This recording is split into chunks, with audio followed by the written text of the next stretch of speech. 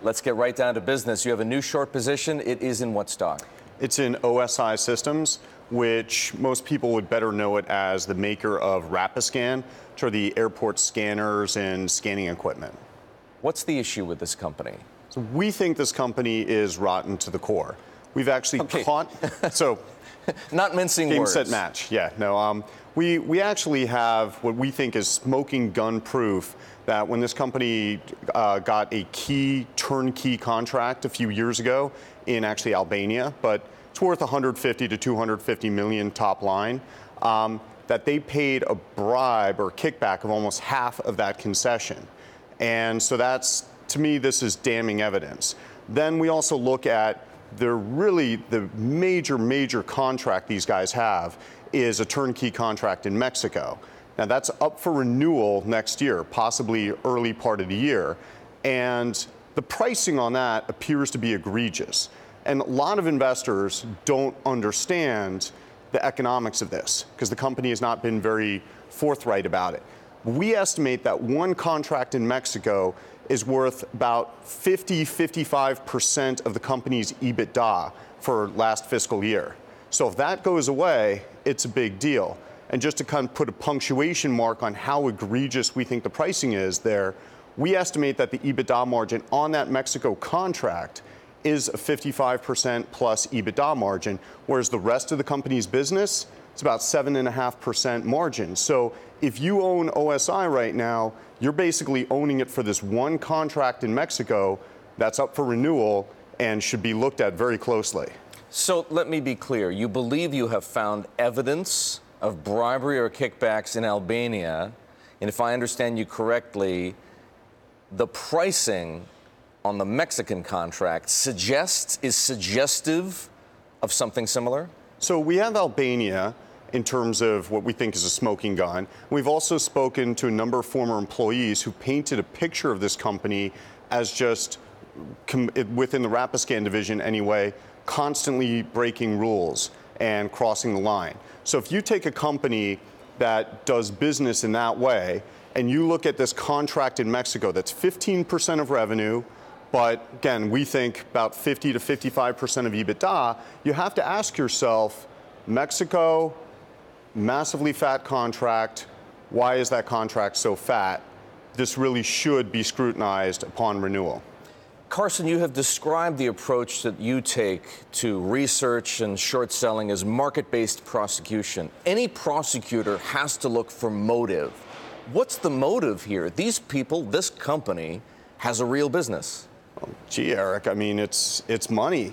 I mean, companies lie. Companies do bad things. I mean, it's really the people within him that do that. But, I mean, it's about the bottom line.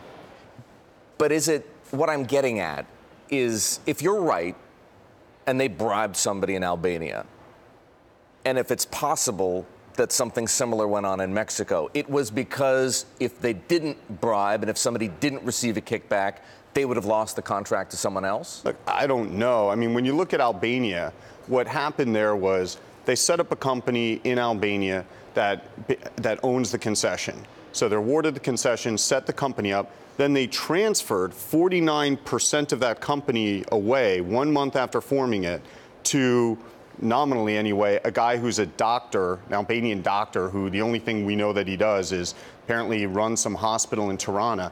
They transferred half of this concession to him for $4.50. Okay, like that's, you know, of course the company didn't make a big announcement about this. $4.50 effectively for half the economic value of a contract worth $150 to $200 million. Yes. So I really can't think of a good explanation other than this is a kickback of some sort for that type of business, for that type of transaction. Carson, we've known you since your call on Sinoforest.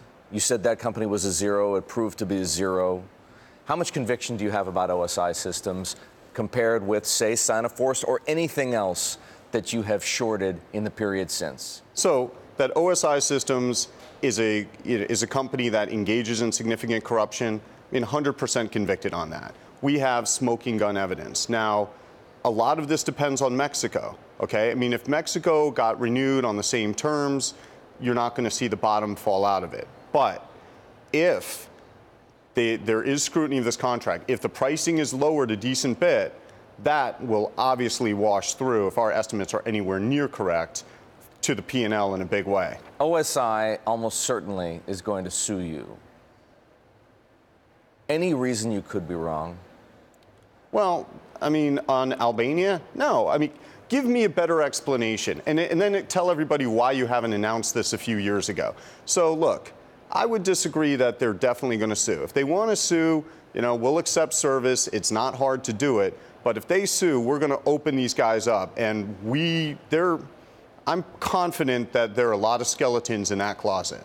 What do you know about the CEO, Deepak Chopra? Not Deepak Chopra everyone else is familiar with. It's another guy who happens to be called Deepak Chopra, whose background appears to date back to the early days of the semiconductor industry in California with Fairchild and Intel. Yeah, look, he's a real entrepreneur. He's built a real business, and he's not that Deepak Chopra. But one of the things that's a little bit concerning about this company, that the picture that's been painted for us is that within the senior executive ranks, there's a tighter inner circle of Mr. Chopra and another executive, AJ Mehra, who's signed the power of attorney authorizing the sale of the 49% in Albania. You think it's possible that the Deepak Chopra we're talking about doesn't know what's going on? Look, I don't know. Litigation would probably answer that question. But certainly the picture that's been painted for us is that he's very involved in all aspects of the business. Like any public company, OSI Systems has an auditor, Moss Adams. I checked on their filings. Where's the auditor here? Well, okay, number one, I'm never impressed when somebody says, oh, we're audited by XYZ Big Four, because look, we can paint to a litany of audit failures by each of them. But I'm even less impressed when you're a reasonably large company and you're not audited by Big Four. And I don't know that Moss Adams' capabilities in Albania is, rock star. Maybe I'm missing something.